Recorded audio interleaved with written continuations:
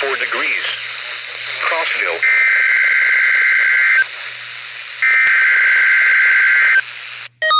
Got it!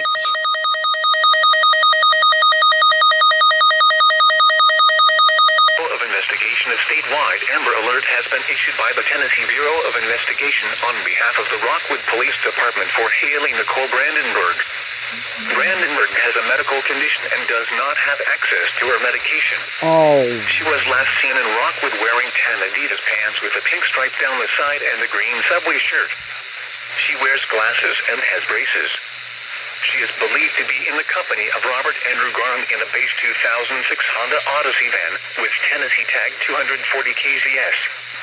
If you have information on the whereabouts of Haley, call me by 1-800-5FIND.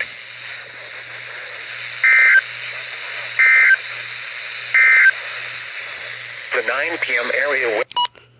There you go, guys. This is not good. WETS is already relaying it by now, I would assume. But I already got it on WXK47, so... I know this is not an alert that anybody wants to receive, but... even though it is cold and freezing out here right now, with a temperature of 50 degrees, I'm still determined to catch anything I can. So, yeah, I'm gonna go back inside and upload this thing. Whew.